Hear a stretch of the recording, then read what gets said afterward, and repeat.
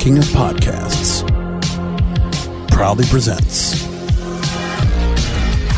The Broadcasters Podcast, a weekly media commentary talking about traditional and digital media headlines and talking to the content creators out front and behind the scenes.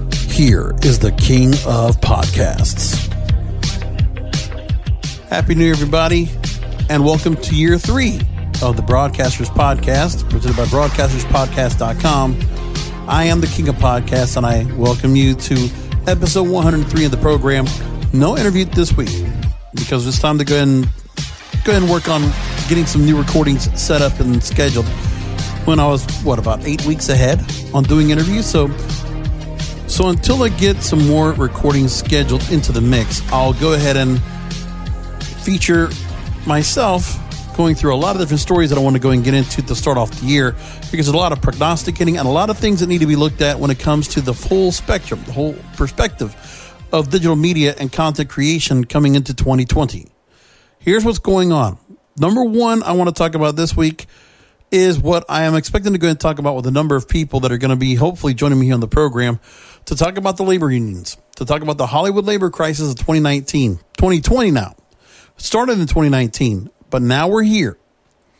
We're going to go back and look over about 10 years ago at the last time this kind of happened and how things worked out, and look at what digital disruption has done as a result. We're going to go into the digital disruption and what's going to be happening now as we lead into 2020. Some of the professionals are out there giving their prognostications as to what they think will happen very soon. And then we'll look at how it affects the Hollywood labor crisis.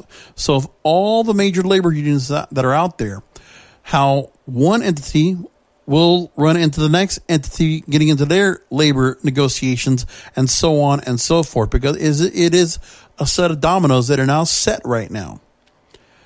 And we're looking at the stories. And a resolution among all these labor unions is not going to happen overnight. It's probably not going to happen, maybe if we're lucky, by the end of the year. But this is a major crux. This is a major moment in terms of media because, as we've talked about, Napster never prepared anybody for what was going to disrupt the music industry in the late 90s. Nobody knew that streaming media like Netflix or Hulu was going to affect cable as much as it does now going into the 20s. And here we are. Who knew that podcasting would disrupt so much of what is radio programming and what music is played on the radio as well? Because all this right here has encompassed all the changes that have happened. Now, on this program, we normally talk about the corporate conformities, the social conformities, whether it's political, social, cultural, all the things that affect the programming that we consume and how we entertain ourselves, how we enjoy ourselves. But I want to make sure to let all the content creators that listen to this program, however many of you listen to this program intently and listen to the show every week, I want to make a pledge that I want to ask all of you to be cognizant of going into 2020. When it comes to journalists, when it comes to content creators, everybody. Journalists, most importantly. Please remember that you're dealing with, if you're doing information and entertaining, remember, it's 5 questions we're trying to ask. 5 questions. Who, what, when, where, and why. And 5 senses. See, hear, taste, smell, touch. 5 questions, 5 senses. Can't make it much more simple than that. And I hope all of you will realize that with your content, for media, those are the questions that should be asked. And anything that's outside of that, it's really keep it simple. Because so many different things are getting debunked. We're seeing, obviously, how social and cultural and corporate conformity continue to fail at every spot. And we look at how deregulation, conglomerations, mergers, acquisitions continue to go on because it's just the way it is. Grassroots only comes to us at some point, And then the corporate giants come in and they start getting their claws into things. And these are the kind of issues we want to go ahead and keep our eyes at. As content creators, you need to be vigilant and following attentively as to where your content's going and where to put your content and where to pitch your content. It's very important. Now, social media and YouTube and video sites they're still grassroots. They're still the Wild West. And a lot of people are going to be finding talent from those sites. Pretty obvious.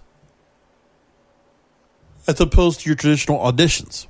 So keep all of that in mind as you go into 2020. If you are looking to get yourself out there, if you're part of the scene, if you're part of music, movies, TV, and radio, that's what this show's all about. And going into the third year, there's no slowing down of this program. I'm hoping to continue to build this audience up. It's been a slow build, but we're getting an audience here that is catching on to this show each and every week. And I hope people will go ahead and be encouraged to go ahead and follow me on the YouTube channel, jbrasco951, JBRASCO951, because all the Broadcasters Podcast episodes are there. If you can't find it on the audio download, or if you want to just be able to go and have it on YouTube because you watch a lot of things on YouTube, well, I make it available for you there too. Plus other stories that I do in terms of my wrestling program and my umbrella series when I'm not podcasting, which talks about other things. But I wanted to put all that in mind. So anyway, no interview this week, and probably not anything for next week after that as well. I'll let you know when interviews are being made and put together once I'm able to get those scheduled. But I have a request being made out, and I will start looking at guests coming up. In the meantime, if you have anyone right now is as good a time as any. If you know someone that would make a great guest for the program, whatever kind of expertise, professional, actor, musician, executive, behind the camera, behind the microphone, in front of the microphone, in front of the camera, in front of the stage, please bring them on to me. Tap me into getting to talk to this person, whoever this individual might be. I'd like to go and see if they might be a good fit for the program.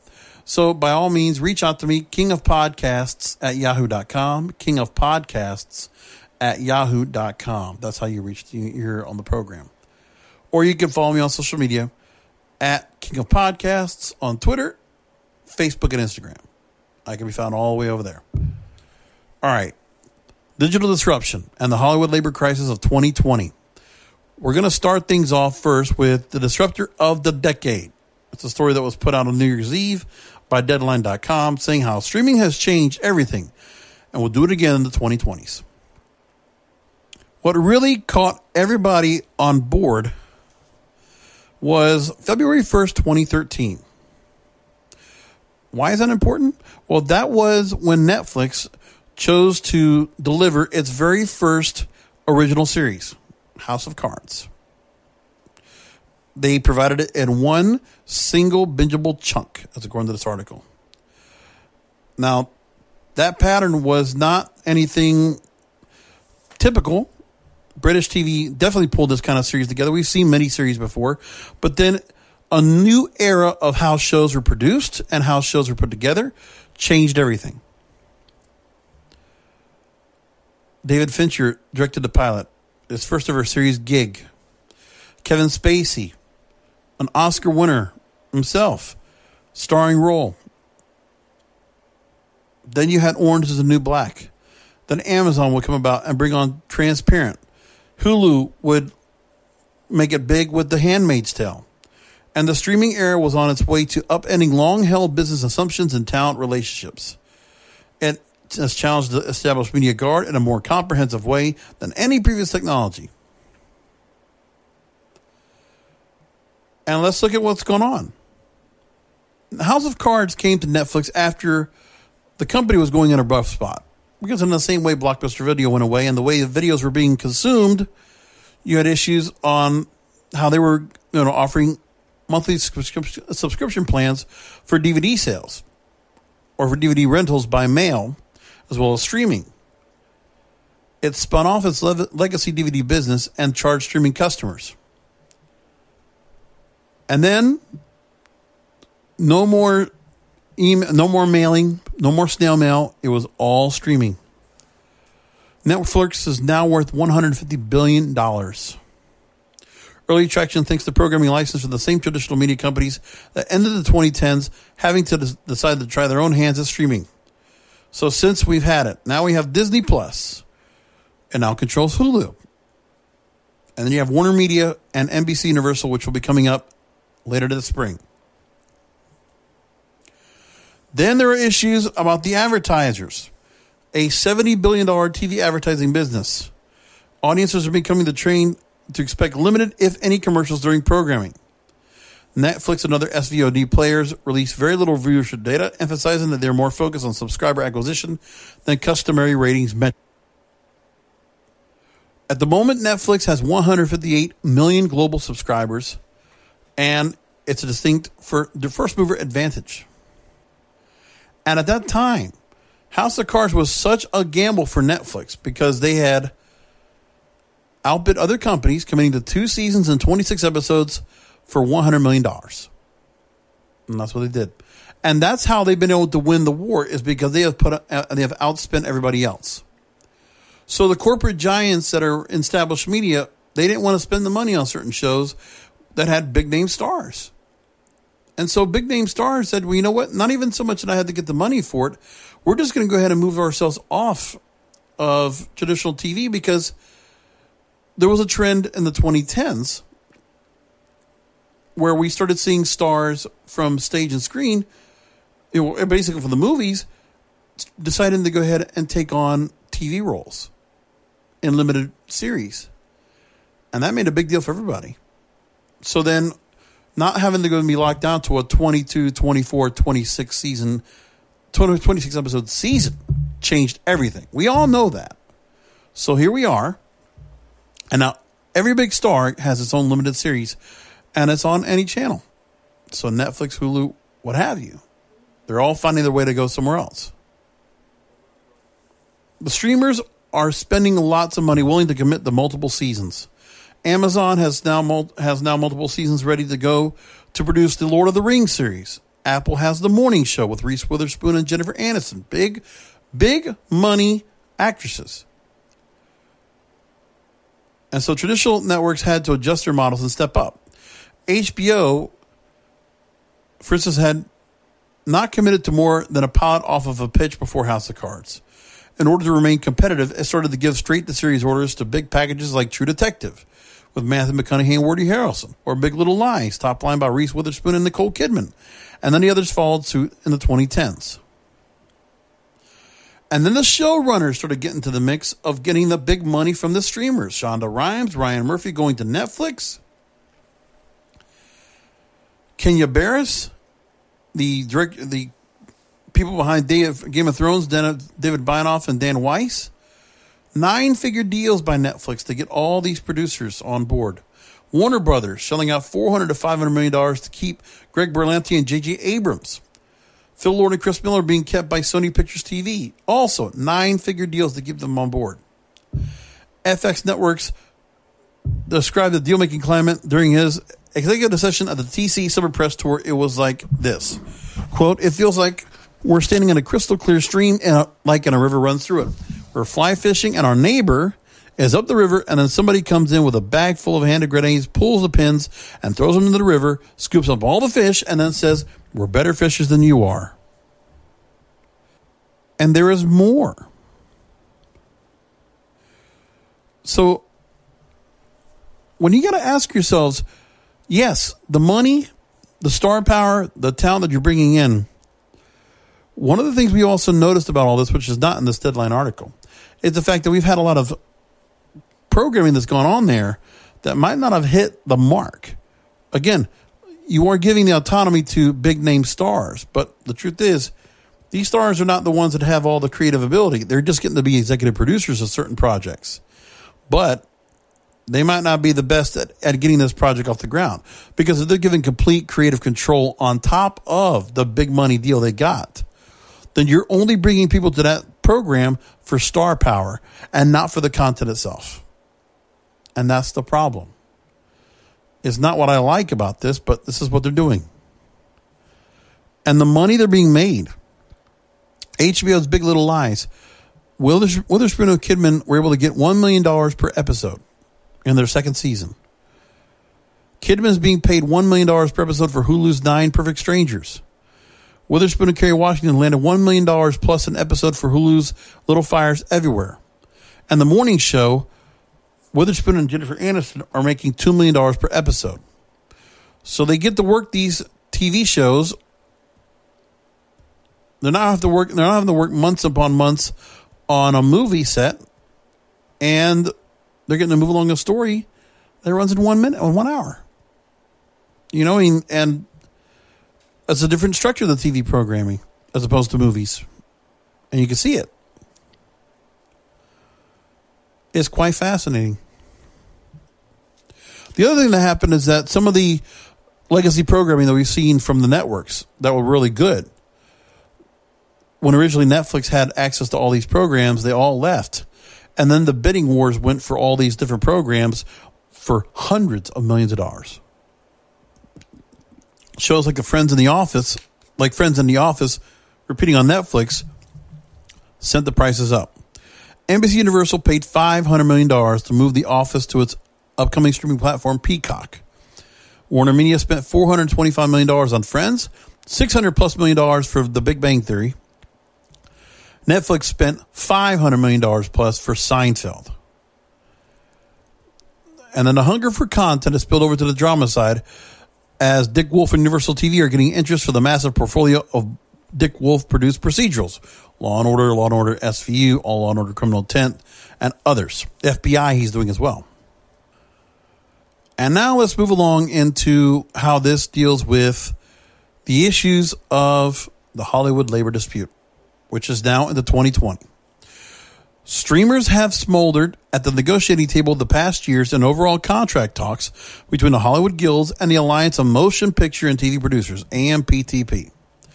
They're now starting to play a major role in Tinseltown labor relations and are said to be a key factor in 2020 in the WGA, the Writers Guild of America's upcoming contract negotiations with the studios. Now, as we know at the moment, we are dealing with, and this story kind of gives the overall, but we're going to go into more of a deep dive in just a minute. The Writers Guild standoff, which we've chronicled all through 2019. Let me go back to when we talked about this in 2019, because I pulled the story that I originally talked about this time last year. December 21st, 2018, I brought this story up from Deadline.com. Hollywood labor strife looms on two fronts in 2019. And I talked about labor relations can be in there for their wildest ride in decades, an actor strike against the ad industry, and a potential writer's walkout against their agents a week later. And as we talked about, the battle for the Writers Guild and the Associated Talent Agents for a new franchise agreement. The agreement would be that the Writers Guild would want to put an end to the inherent conflicts of interest involved in packaging deals and the big agencies' forays into content production and financing.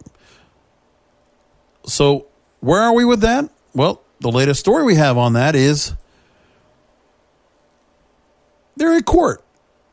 Writers Guild is now going up against the big three talent agencies, and a trial is expected to start March 2021.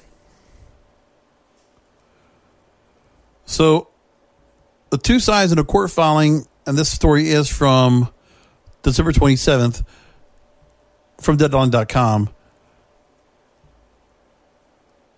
that a proposed trial start date of March 2021 for the legal showdown has lasted more than 8 months so far.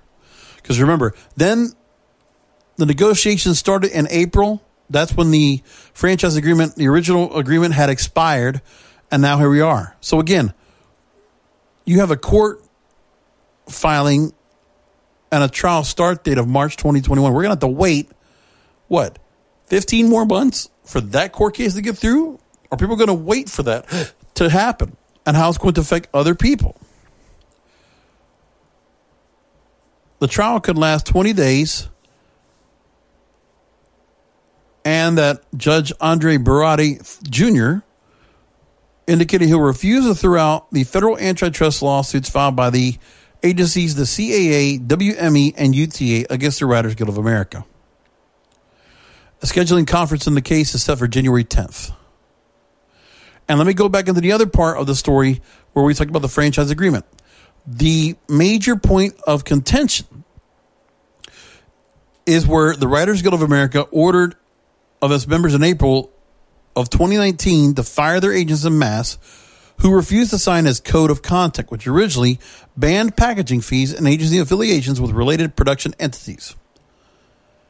And since then, the Guild has modified its code to allow signatory agencies to continue packaging until January 22nd of 2021, and even longer if it doesn't get two of the big four agencies to sign up. The latest version of the Guild's deal also allows agencies to own up to 5% of an affiliated production entity. So there's where we are right there.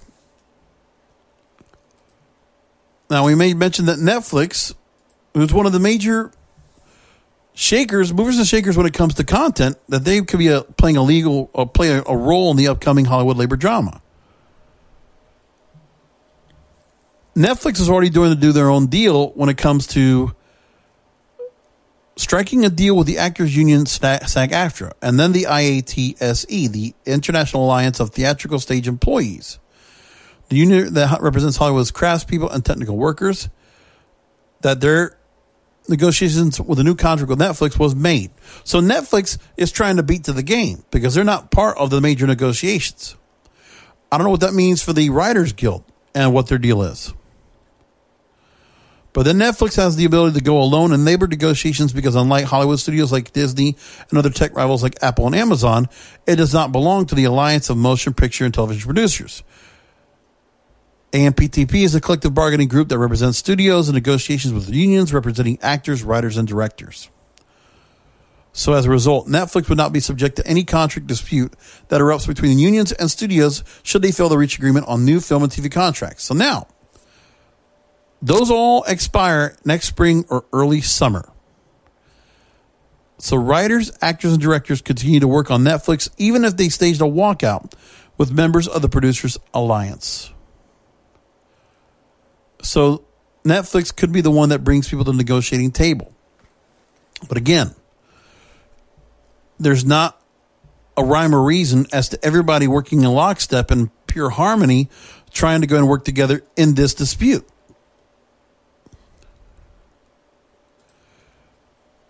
In streaming media, a news story that's coming up as well, besides the labor dispute, is the fact that there might be mergers and acquisitions coming up very soon. A New York Times reporter is mentioning now that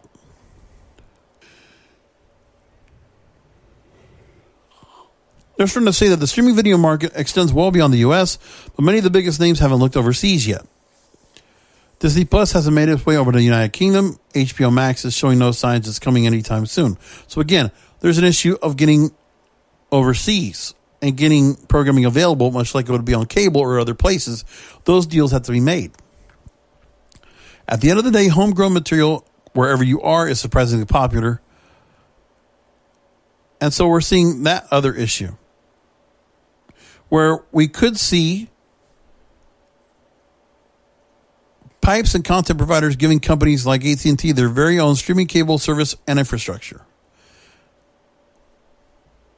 And that with this new competition from companies in the telecom sector, they're leveraging content they purchase or partner with to extend their services over cable lines. So basically the idea is to continue to go and have cable and streaming outlets or cable environments to go ahead and work together with the streaming media channels to kind of bundle up. And I think bundles are going to be coming at some point pretty soon. That's going to have to happen. So the way the cable model works, it might be something like that happens. And again, I've said that other companies, some other media companies are going to have to come in, telecom or whatnot. They're going to have to come in and make it affordable for all these people to come in, instead of having everybody just be in individual deals with individual streaming media platforms. Now, let's look back at how Hollywood labor disputes have gone along. A short history, if you will. The last time we had this issue was back in 2008. In 2008, we had a 3-month walkout, which crippled, and this is from the Writers Guild of America with the major film and TV studios back in 2008. It crippled TV production and overshadowed Hollywood's award season. And so, first of all, you had to deal with the Writers Guild of America and the AMPTP, the bargaining arm of the studios, holding negotiations for a new contract for 10,500 screenwriters. Then, after the expiration of that contract, talks with studios broke and WGA members went on strike, shattering 20 years of Hollywood labor peace. Late-night TV talk shows were immediately thrown in the reruns. Then contract talks came back in November 26 of 2008, after the strike was blamed for delaying several films' productions. Then the People's Choice Awards and Golden Globes were presented in January 2009 without stars or gala ceremonies after actors threatened to boycott the events rather than cross writers' picket lines. That's how things came out back at that time. And then before then, again, 14 weeks with the Writers Guild having a strike last time. 1988 was 22 weeks. It was the longest strike in the Guild's history. So you're going to ask yourself, when is this going to happen? I mean, what are we going to deal with right now of all these different strikes? And these are always the same strikes organized by SAG-AFTRA, Screen Actors Guild, and the American Federation of Television and Radio Artists, the Writers Guild, the Directors Guild, and usually it's been about demands for better compensation, especially residuals. Usually the major goal. This time we're talking about packaging deals. We're talking about digital inclusion, because the digital streaming outlets, are they incorporated in their own separate deals, or are they part of the same studios and channels that are also part of the negotiations? Because there's a lot more people that are in this. But the Writers Guild has always been one of the major points of contention for all these strikes. In the modern era, what is it, 1960, 1973, 1981, 1988, no, it's 85, 88, and then 2007, 2008. There we go. There's a lot of things here to think about when you look at the whole picture. It's scary to see right now where we might be by the summer, and really to figure out what's going to be affected by all this programming. Will late night talk shows go silent and go to reruns? Will we have delays on movie and TV productions, significant ones?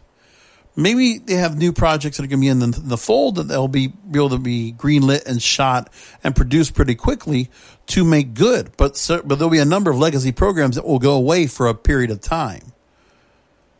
Would that also affect certain TV programs that we might have? Will the audience care about some of these shows being gone for more than a year? Well, some people do. And I remember people complaining about, where Game of Thrones took a significant amount of time before their last season came about.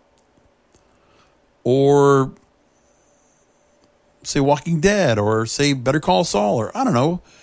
Because there's some shows that they could take a significant time off before they come back. But when this could be something that could be resolved.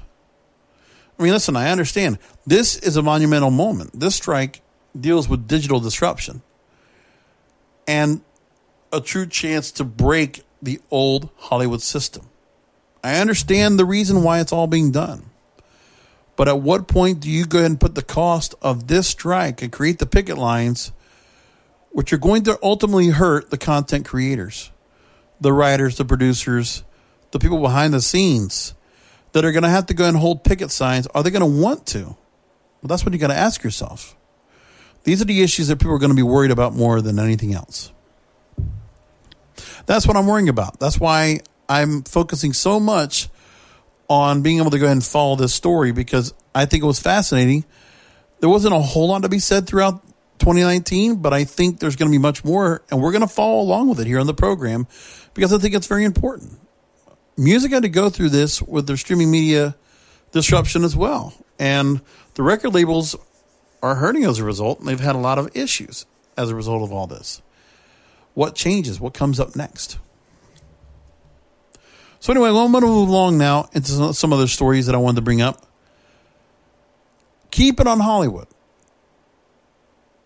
There's a new California law that came into effect for January 1st. Let's talk about that from Backstage.com. Not Backpage. Oh, my God. Backstage.com. So a new law will change the way Californians do business, including actors It's called Assembly Bill 5, or AB 5. It's a landmark law mandating that independent contractors in California be classified as employees. So the law, which was heralded by the state's progressive legislature, adds protections for working people in an increasingly gig-based economy that conditions the side hustle lifestyle. According to the new law, if a worker is under a company's directive while doing labor that's essential to the company's business model, and they don't perform the same service for other companies, in 2020 they will be an employee, not an independent contractor. SAG-AFTRA talked about this in a statement. They said, AB 5 is not directed at our industry, quote, and we do not believe it will trigger a change to industry practices. So if the bill isn't intended to shake up Hollywood, which industry are lawmakers after? Well, they're saying that rideshare companies like Uber, Lyft, and other corporations of the app-based renaissance are preparing for a dramatic shift in their acceptive business model of non-unionized freelance labor.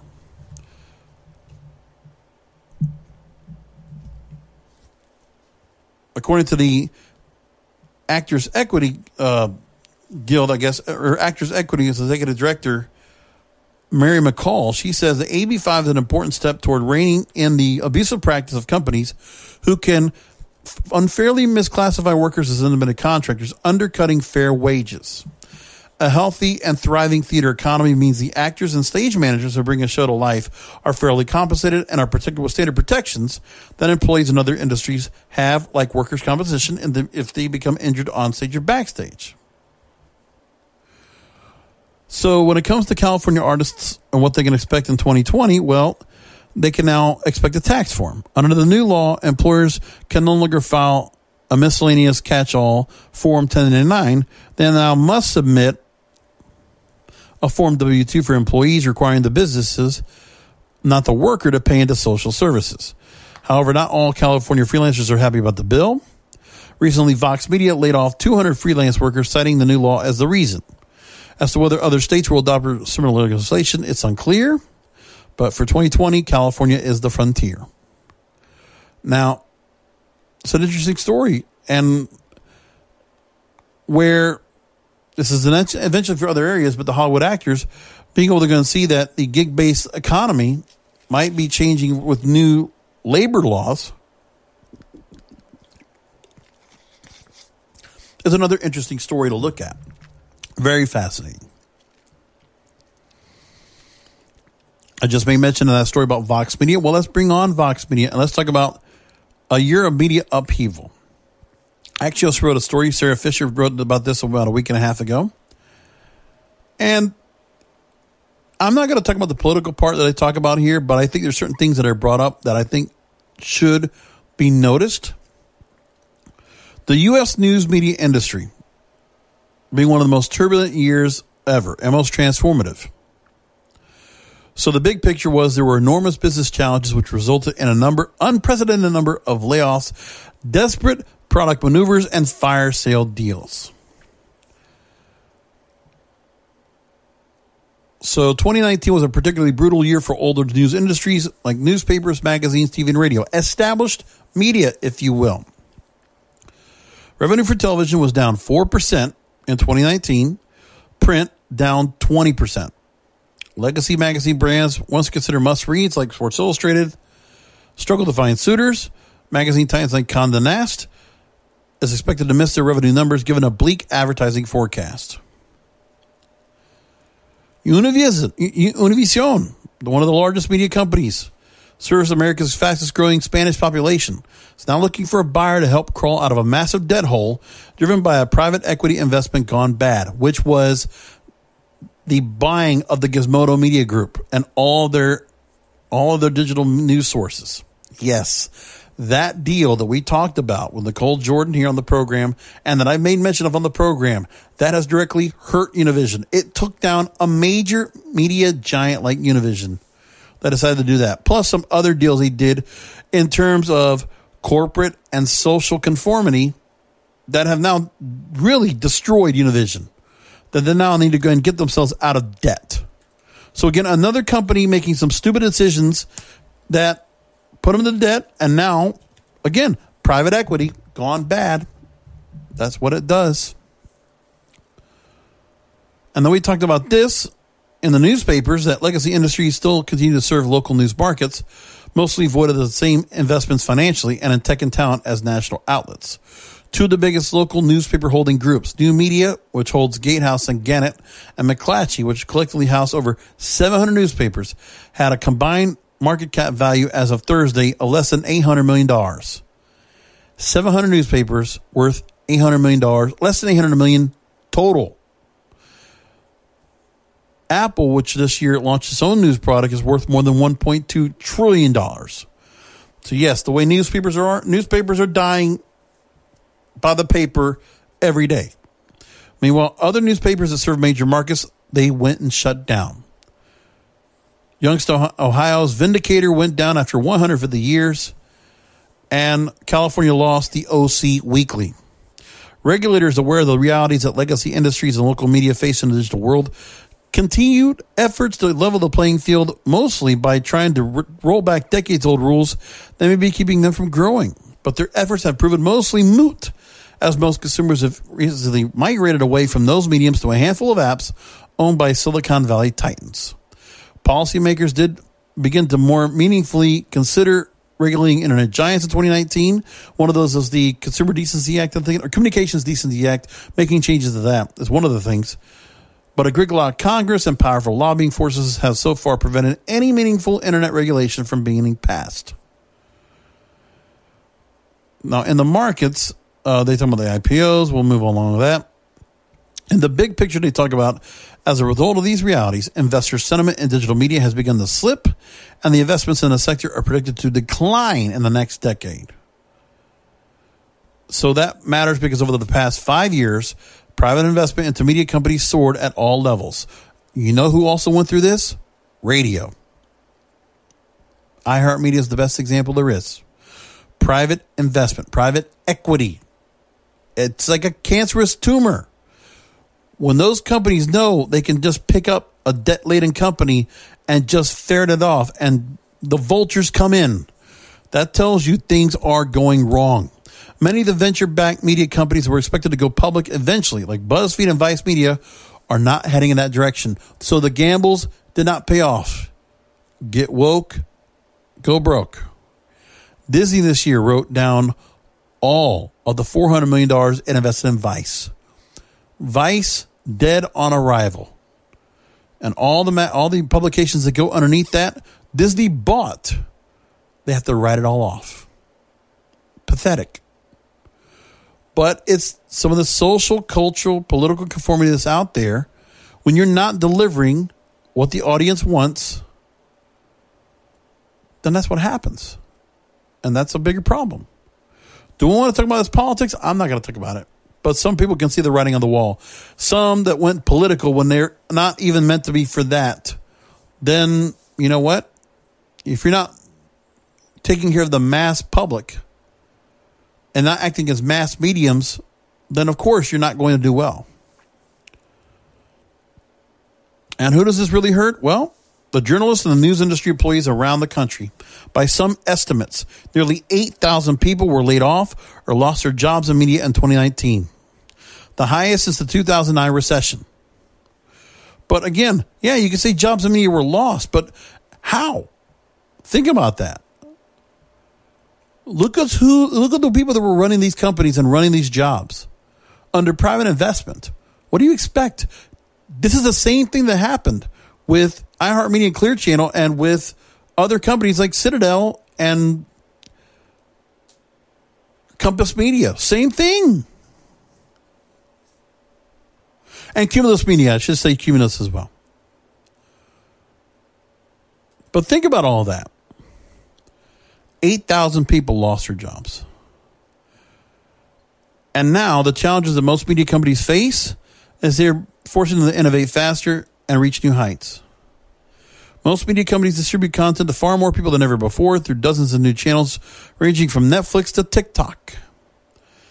And many broke stories this year that will define the generation, they said. The Washington Post investigated into the decades-long lies told by officials about the war in Afghanistan, or the Miami Herald's explosive reporting about Jeffrey Epstein, which was just in the last year. Because those are the stories that people would care about, that affect people personally. Again, 5 questions, 5 senses. Those 2 investigative stories tell you everything. But also notice those came at the end of the year. Where about the rest of them that were going on in the 2010s? Were there anything that was being said about that? And who's got the resources or the opportunity to go ahead and do things like that? Well, think about it. Who are the ones doing the investigating right now? Not these major stories, not these major outlets. They're not getting allowed to do that. So what they were actually good at, they don't have the resources, nor the money, nor the manpower to be able to do what they need to do. So digital media is hurting right now. And you think being digital, it would not be disrupted. But when corporate entities, when corporate tentacles get into this and private equity vultures get into it, hurts the medium and the whole industry altogether. And Axios told it right there. You can blame politics all you want, but no, this is on you. You did it to yourselves. A lot of major mistakes were made, and that's why the digital media industry and the news media is hurting. That's why journalism is dead. It's horrible. I go to Twitter and YouTube to find stories and listen to response videos or watch response videos and everything else. And that's where we are.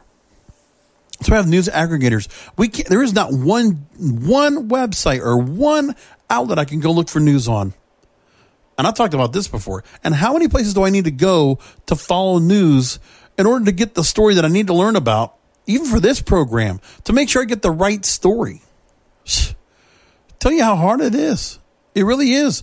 To really look and find the real details of a story, sometimes you have to go to places you don't expect you need to go to. And honestly, social media and Google and Bing and all the other search engines that are out there that are helping to aggregate all this news, they also have an agenda to go with more corporate type, reputable, according to them, reputable channels for reports. But even they make mistakes. And I'm not going to talk about fake news, but we know that's out there as well. And there's a lot of stories that don't get retracted and a lot of stories without reputable reporting with 2 sources at least, confirmed with real sources that could be brought out to the fray. None of that. And that's a big problem. So for 2020, a new thing happening now is that iHeart Media, since they decided to get the IPO going, now the IPO has gotten a little bit better for them. And year to year for iHeart Media has gotten a little bit better. Obviously, Bob Pittman is all over the place. Radio Executive of the Year. Podcasting is radio's birthright. All this bullshit he's been saying, right? And all of a sudden, iHeartMedia now, they get themselves mostly out of their bankruptcy mess, get new private equity partners. They get about 75% of the debt forgiven, basically. And now, Liberty Media is back in the mix, looking to acquire a larger piece of iHeartMedia.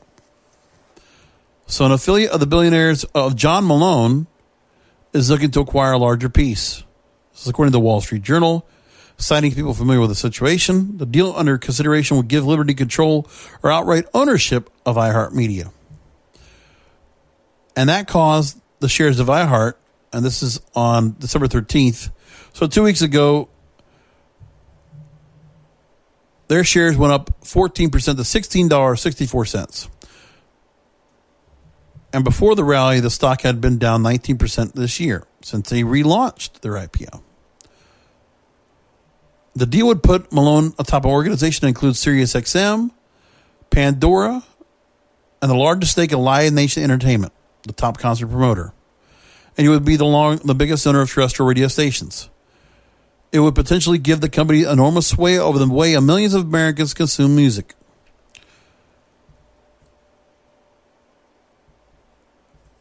So if Sirius, iHeart, and Live Nation can work closer together, according to this story, this is from San Francisco Chronicle, a story from Bloomberg's Nick Turner and Jerry Smith, but I found it in San Francisco Chronicle. They said that it would help them ward off competition from tech companies' streaming ambitions. Liberty currently has a 4.8% holding in iHeart through Liberty's SiriusXM Group. The stake was converted into equity from debt when the radio station owner emerged from bankruptcy. And now the Justice Department is considering the request to require a bigger stake. And it wouldn't be the first time that Liberty Media and John Malone wanted to take over this company before. Tried to do it in 2018 after deciding the company was worth less than it thought. And iHeart had previously rejected Liberty's $1.16 million bid, $6 billion bid for a 40% stake because it wasn't enough to satisfy the company or its creditors. So if Liberty Media, Sirius XM, and this big media conglomerate comes into play, number one, will it be allowed to by the Justice Department? Will this conglomeration pass the mustard? I don't know, but keep that in mind. Now, moving into the story, remember, the iHeart Radio is the largest owner of radio stations, 858 broadcast stations. So now lawyers for the Justice Department are scheduled to delve into the potential anti-competitive implications of a merger in greater detail in January, February, according to sources from the New York Post I'm reading from now in this story. Until the agency makes a call, Liberty, which controls Sirius XM and Pandora, is unlikely to proceed with an offer, sources added.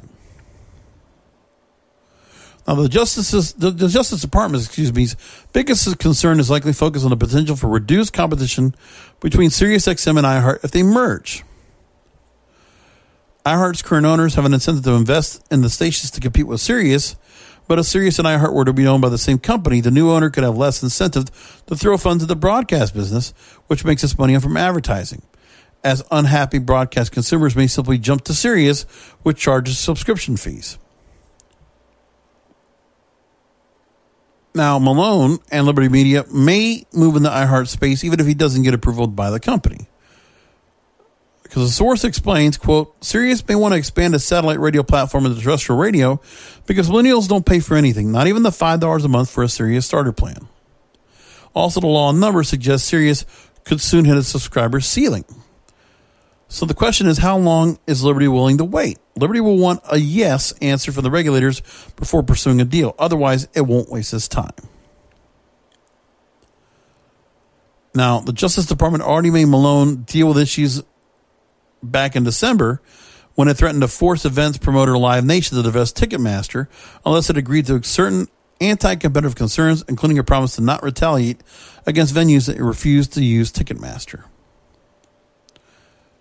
Liberty owns a 33% stake in Live Nation and agreed to a deal with the department on December 19th.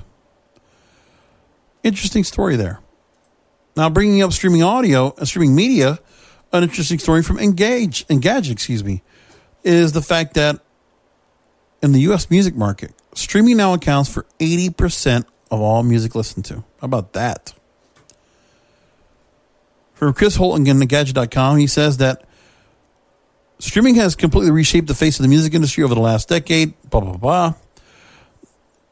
The RIAA has said now that the streaming accounts for 80% of the music market, compared with 7% in 2010. From decade to decade, look at the change. Subscriptions in 2010 were 1.5 million. Now there's 61 million subscribers between 2010 and the first half of 2019, according to the Recording Industry Artists of America. That's incredible. Spotify made it in the U.S. in 2011. Apple Music debuted in 2014. And then you have more options, including Tidal, Pandora, YouTube Music, and Amazon Prime Music. 81% of Americans now have a smartphone, compared to 35% in 2010.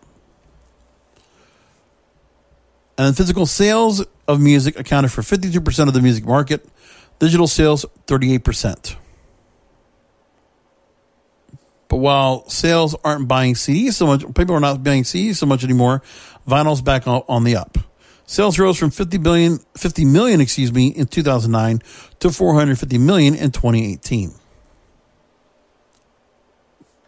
So, no matter what, people listening to music, they're not going to radio for it. So, John Malone decided to deal with satellite and radio merged together in a bigger entity. I get it. I get what he's trying to do. He's conglomerating the live music business, the music industry, to attach to radio stations, satellite radio, and whatnot, and trying to get that whole audience all together. With satellite radio, which will allow different language rules than terrestrial radio does. My question is, what does the FCC say about this as well? If this merger comes in, are they going to be consulted by the Justice Department in the same vein? That's another question I would ask about that story. I have one other story I want to bring up before we close things out, and that is a death in the industry which shocked a lot of people. Last week we talked about the retirement of Tom Joyner, the fly jock, while another legendary disc jockey, shock jock Don Imus, best known for his Imus in the Morning radio show, which he launched on WNBC FM in 1971. He died last week at the age of 79. And just to give you the heads up about Don Imus and what his whole industry is about, and people knew him as Imus, you could see it out there and you'll know everything about it. Taking from the Hollywood Reporter, his 3-hour program was widely popular, especially over males 25 plus. Imus was loved or hated for his caustic loudmouth. Outspoken in an age of political correctness, his often coarse satire offended sensibilities. Yet his listeners included those whom he often ridiculed. Guests included President Clinton, Dan Rather, Tim Russert, Bill Bradley, David Dinkins, Rudy Giuliani, political analyst Jeff Greenfield, who he once remarked, he's out there, quote, talking the way most of us talk when we're not in public. From the AP, one of the things that people will always remember is that he did make some comments that were as racist and misogynist about a mostly black Rutgers women's basketball team, I think it was, and the phrase nappy-headed hose was used. Everybody remembers that. So his show is home to presidential hopefuls, political pundits, and his favorite musicians, was a must listen in the media and political corridors of New York and Washington, D.C. And his show, he was named one of the 25 most influential Americans according to Time magazine. At age 28, he came onto the airwaves. His caustic persona, though it would later serve him well, was initially a problem. He was canned by a small station in Stockton, California, for uttering the word hell. The controversy only enhanced his career, a pattern that continued throughout the decades. He would move to larger California stations, earning Billboard's Disc Jockey of the Year award for medium-sized markets, after a stunt where he ordered 1,200 hamburgers to go from a local McDonald's. I heard that call. It was pretty funny. He moved to Cleveland, and by 1971, he was doing the morning drive time show on WNBC and AM 66 WNBC in New York, the nation's largest and most competitive radio market. He was a shock jock before the term was coined, in the same vein that we talk about Howard Stern. And listeners flocked to hear what outrageous things he'd say, like phoning people to wake them up and ask, "Are you naked?" He played characters like the radio evangelist Reverend Billy Soul Hargis. His demons also made it an open question many mornings whether he'd show up for his 6 a.m. shift. He was fired by WNBC, but returned and triumphed 2 years later, adding a new vice, cocaine. When his career turned around, his first marriage, which produced daughters Nadine, Ashley, Elizabeth, and Tony, fell apart. His struggle with addiction in 1987 led him to a stint at a Florida alcohol rehabilitation center, coming out just as WNBC became WFAN. And Imus would be held on as this morning anchor. He was then inducted to the Radio Hall of Fame, and MSNBC signed up his simulcast when the network started in 1996. He engaged in a long-running feud with shock jock Howard Stern, who usurped Imus' position as the number one morning host in New York City. But as he retired, Howard Stern referred to Don Imus as one of the top 5 radio personalities of all time, gave himself the same rank, adding Arthur Godfrey, Wolfman Jack, and Jack Benny. He says about Imus, he had a big problem with me, I didn't with him. You know, I wasn't the biggest person to listen to God's other son, as he used to call himself, Don Imus. I thought it was okay. It wasn't my cup of tea, obviously. It was for a different crowd. And I never got to hear more of his bits and all, but you can obviously look for that on YouTube, There's a lot of people that have put out some tributes and some air checks of Don Imus. If you want to hear what he sounds like, just do a search for Imus in the morning. You will find it. And you can check and see what he was all like. But yes, he was out there.